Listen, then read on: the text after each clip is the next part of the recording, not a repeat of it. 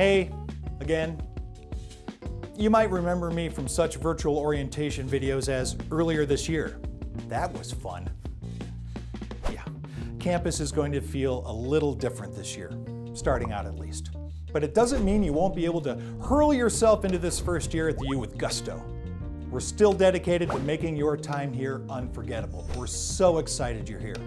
It's been way too quiet lately. Never thought I'd say that. Anyway, since we can't have you on campus for our new student welcome, we thought we'd stick to the whole virtual theme and bring it to you. So, seriously, this will be nice. You can watch it at your own pace, pause the video to reflect on how awesome this experience is, and get excited to jump into college headfirst on August 24th, to be exact. So, sit back, settle in, grab some munchies. It won't be as long as that other thing you had to go through earlier this year. And if your folks, loved ones, or community are watching with you, I suggest you share said munchies. They're kind of supporting you a ton as you begin this magical new journey, so it's just a nice thing to do. So let's get started. Hey, I think I just saw President Ruth Watkins go into the campus store.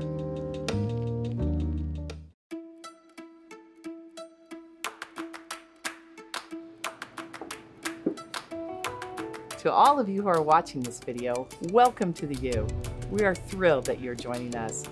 We wish we could welcome you in person, but I pledge that when we are able to come together, we will have one big celebration to properly welcome you to our campus.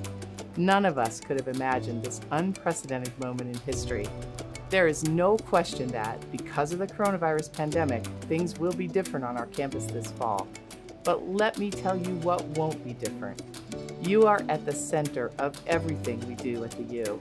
We are here for you and will do all we can to support you in your academic journey. That remains unchanged. Students come to the U for many reasons.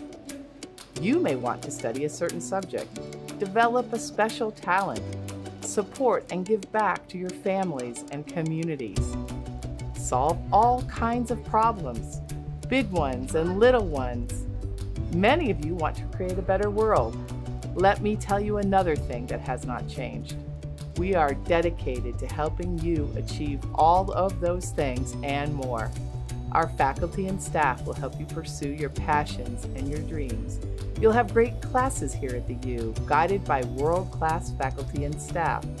You will make many new friends along the way, and those relationships may develop in ways you have never expected. The associated students of the University of Utah and leaders of the hundreds of student organizations and clubs at the U are working on creative ways for you to come together throughout the semester. I hope you will join us and join in as many of these things as you can. A bit of advice: find a mentor to work with. That will be a key to your success here at the U. Another key: don't hesitate to ask for help or guidance. Our student success advisors, residential advisors, and library staff, they are all here to help you navigate and make the university a little bit smaller and better for you. I love having the opportunity to talk to and personally welcome new students each year as we begin fall semester. So this year we're doing it a little differently. I'm going to call a few first-year students and you can listen in.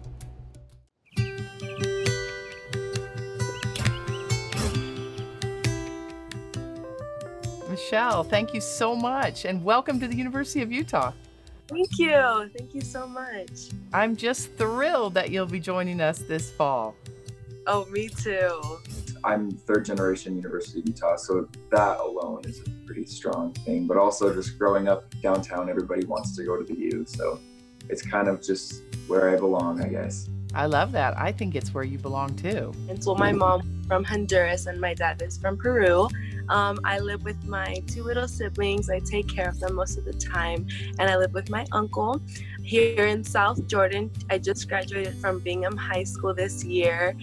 Are there any things you really hope to be able to do outside the classroom? Other activities you'd like to be involved in? I want to meet new people, maybe join any clubs, I'm not really sure. I really would like to volunteer. I'd like to get out there as much as I can and involve myself as much as I can. So we're so lucky that you chose us.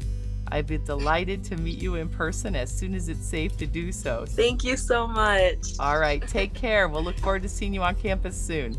Of course. Nice meeting you. Nice to meet you. Thanks for doing this. Bye, Tanner. I appreciate it. We'll see you on campus. Well, Zach, it is a pleasure to get to visit with you for a minute. One of my favorite things about the beginning of a school year is saying welcome back to returning students.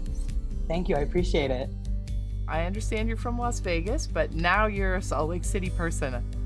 Yep. So I was born and raised in Las Vegas, Nevada, until I came out here for school. Tell me what you're excited about for the year ahead.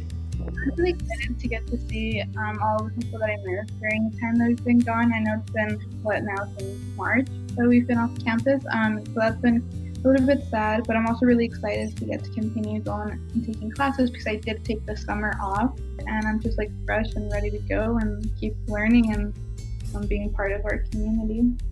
Well, you've done a wonderful job of being involved in creating a community on campus. I'm going into my junior year. I'm double majoring in political science and international studies, and I'm double minoring in applied ethics and environmental sustainability. Wow, you're taking advantage of everything the U has to offer in one degree. You know, I had a lot of good academic advisors that really helped me lay out my classes, so I was able to do all of that. So, you know, that's a fabulous tip. Use your academic advisor. Absolutely. Absolutely. They helped me lay out all my classes so that I could see which classes would overlap and count for both majors or something like that. So it's been really awesome. I have to say, Zach, I'm so proud that you're a University of Utah student. It's going to be fun to watch what you accomplish in your career. Thank you. I appreciate it. You are using your voice to really share the value of higher ed and build community at the U. So thank you for everything you do, and so glad you're coming back. So until we can see each other in person, I'll say, go Utah. Go Utah. Go Utah. Our goal for you is simple. We want you to have an exceptional educational experience, an experience that prepares you to think creatively, solve big problems, thrive in a dynamic, interconnected world. Another thing that is unchanged, you are attending one of America's leading research universities, and that means you will have unique opportunities during your time here to engage in projects and research with leading scholars. Maybe you'll work on a project like Adobe founder John Warnock did that leads to the creation of the next big thing in technology. Perhaps you'll hone your writing skills here, as did Tracy McMillan with a degree in journalism, now an author and TV writer for such shows as Mad Men and Runaways, a Marvel Comics-based show. Or, for all of you who have been playing Animal Crossing for the past 4 months, maybe like Doug Bowser, CEO of Nintendo, you'll develop leadership and communication skills that will take you to the top of a company or an organization. Your opportunities here are as wide open as your imagination. All of us are deeply committed to your success. Our goal is that each of you will graduate with a degree, whether it's the one you came here to pursue or one you discover along the way. You're part of a special group, one connected by a shared experience and a moment in history. You are also part of the U family now. With that in mind, I have one request of you. Our world is in the midst of major change. We don't know how this year will unfold, from global health to social and racial justice. Let's commit to treating one another with kindness and respect, to keeping each other's best interest in mind, and to acting for the good of our campus community.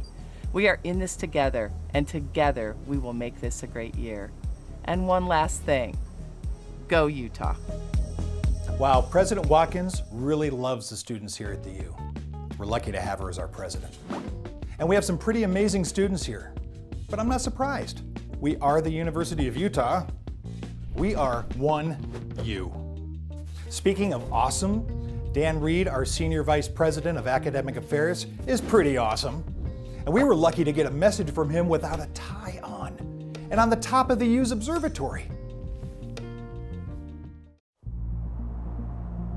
You know, I grew up in a little town in the Ozarks of Arkansas, you know, about 800 people. Never knew anyone who became a scientist. Started doing experiments in the garage. I didn't blow anything up. I had some that fizzled. I built a small telescope when I was in high school. And even though I'd never met a scientist or anyone with a graduate degree, it's like, that's what I want to do. I know this is going to be a fall unlike any other. People are uncertain with COVID about what it will actually be like to be here in the fall. But if you're a student, look at me and listen to me. There will be amazing things to do in person on campus this fall. Know that you're going to be in good hands. We are committed to your health and safety, but you will be part of a community. Once you find your people, you're at home. And it doesn't matter where you are, you're part of your family, and you have comfort, and you have engagement, and you have opportunities, and that will be here even in these circumstances.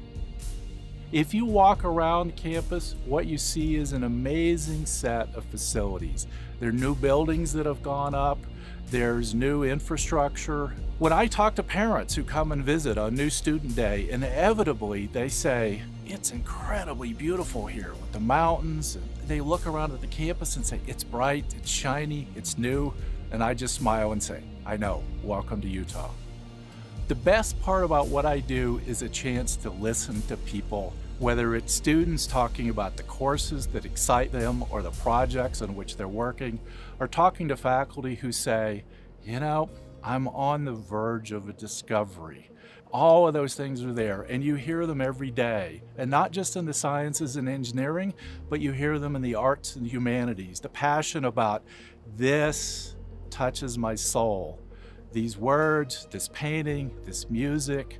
And in any given day, I probably talk to a dozen people across a dozen different disciplines, and the one common thing is everyone is passionate about what they do. That's the community you get to be a part of if you come to the University of Utah. You wake up every day and say, wow, I can't believe I get to do this again. The distinguishing characteristic of the University of Utah is if you come here, it literally and metaphorically opens the world to you. It is an institution with an international reputation. Every major company in the world hires graduates from the University of Utah. And if you're like me and you came from a small town that no one ever heard of, you come to a place like you can do anything. You can go anywhere, you can work any place, and you'll be prepared to work with the best people on the planet. Thanks, Dr. Reed. His story is pretty out of this world. See what I did there? And he's right. You're about to become part of a tight community that cares, that's passionate about what they do, and who is excited to help you find your passion in life. But don't take my word for it. We have so many remarkable folks on campus who can tell you their own story. Like Julia Da Silva, your new student welcome speaker, and she's super welcoming. She's an incredible student who's from Brazil. You're really gonna like this part. I grew up in Brazil. I moved to the United States for my last years of high school. I used to say that I wanted to acquire this superpower so that I could go and help other people. During my first year, I learned a lot about my purpose. I'm just really grateful for the people and the things that helped me feel like I belong in the University of Utah. Because I suffered a lot from imposter syndrome. I always felt like I wasn't supposed to be here, I didn't belong, it wasn't good enough, and those people, those professors, those faculty members, they all helped me understand that I do belong and that my future is here. Here are 3 things I learned from my first year. First, I learned a lot about friendship. I learned a lot about balance and how to organize myself enough so that I can have a good and successful academic life, but also have a good and successful social life. I learned a lot about networking. I met a lot of people and I met a lot of professionals in my field. Something that I realized that everyone else is going through the same thing as I am. Every other student, they also want to feel like they belong. They also want to understand themselves better and find their passions, and they want to make friends and make memories, and they want to have experiences they will never forget. When I realized that that was true for everyone else, not just for me, it was so much easier for me to connect with them, because it was like, hey, we have the same interests and I can help you with this if you help me with that, and we can support each other on this road, because if we're alone, it can be very hard. It's interesting because I found my own kind of family here, the people who supported me and just brought out the best in me. I'm so excited to have you here. and go Utah. My superpower. Okay, actually I want to change my superpower. What is my superpower? My superpower is to connect with people. Go Utah. Go Utah.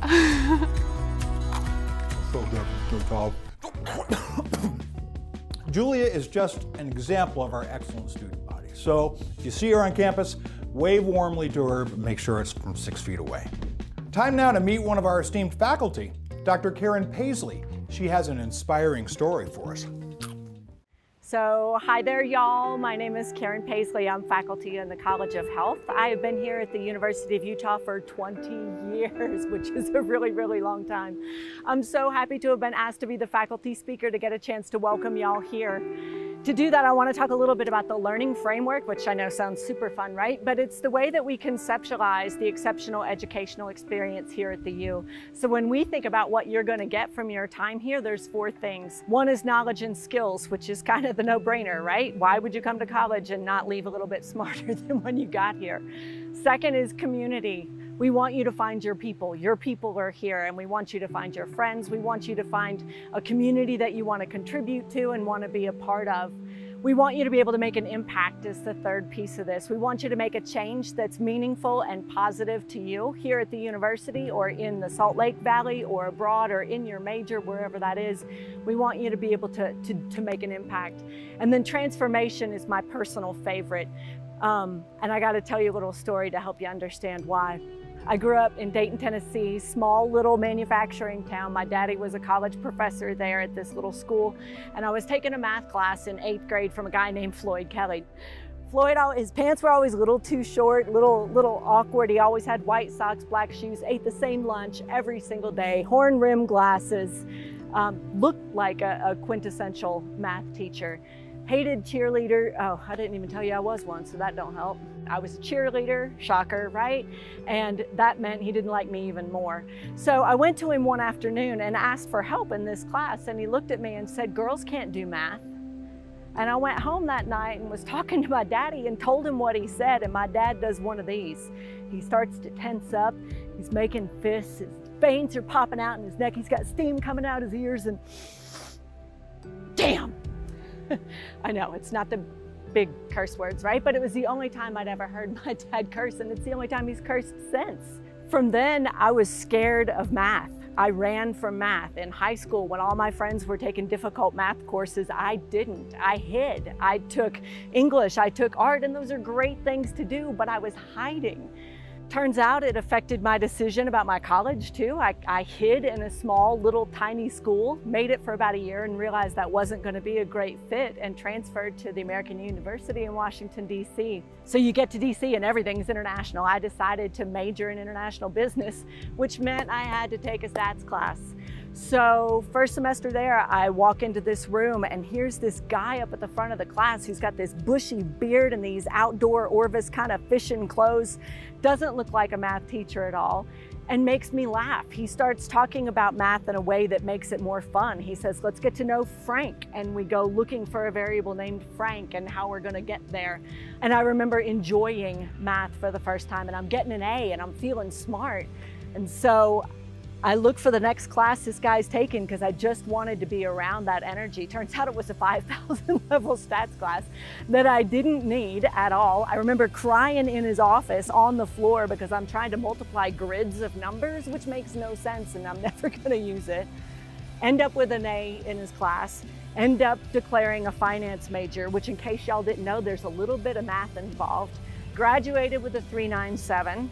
Summa cum laude. This man became my first reference for every job I ever interviewed for. He got me job interviews that I didn't know were possible with the Department of Corrections in DC doing a recidivism study. Didn't know what recidivism was, didn't know it was possible until I met Michael Green. He believed in me, y'all, until I got to the point that I could believe in myself. And that's what transformation is about. And that's what we wish for you here at the U. It might not take a faculty member. Hopefully it doesn't take crying during office hours, but if it does, that's okay too. Get to know us. Come see us in our office hours with or without tears. Let us be supportive. Let us help you figure out paths. Let us write letters. Let us just be involved in your transformation. So again, y'all, welcome to the University of Utah. Congratulations for selecting the University of Utah, and we hope to see you around. That was super. We're nearly done. But first, some tips to enjoy your first year of college. Make sure you label your food in the fridge, even if you live at home. Work hard, play hard, and make sure you have your mask with you at all times on campus. Speak with your professors. They are here for you and want to help you succeed. And lastly, get involved. We'll get through this, I promise. We're very excited to have you join the Utah family. So, welcome! All right, so that's it. Told you it'd be easy. Now, let's sing! Do you know the Utah fight song? Well, you're about to. Follow the bouncing ball and don't hold back. You too, parents, family, and friends. This is a mandatory group activity. Our virtual Utah Marching Band is ready to lead the way, so sing along.